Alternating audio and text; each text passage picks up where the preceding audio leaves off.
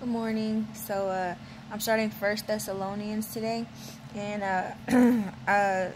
this is that Bible that I tell y'all about that has the little side notes and stuff, and it has some from all kinds of different books that go along with the chapters and everything.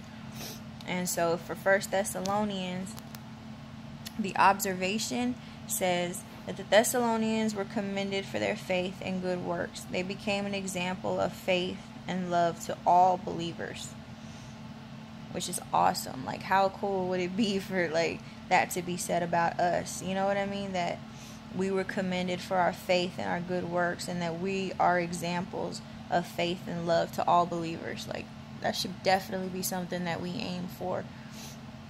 The inspiration of it, or from it, says, I have found that the casual Christian has little or no influence upon others. Now, I know sometimes I fall into that, being a casual Christian, but that's not who I want to be. And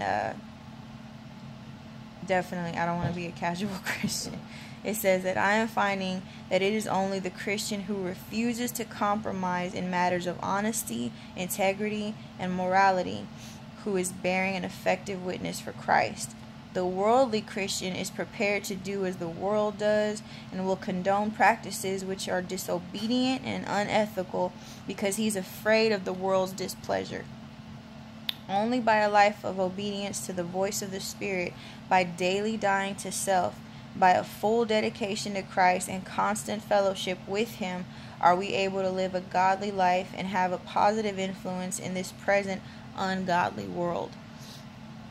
I just thought that was so good, and I wanted to share that with y'all, just because, to my Christian friends, it's I don't want us to fall into that category to where we are ineffective, to where we're not helping other believers, where we're not a good example of what following Christ should look like.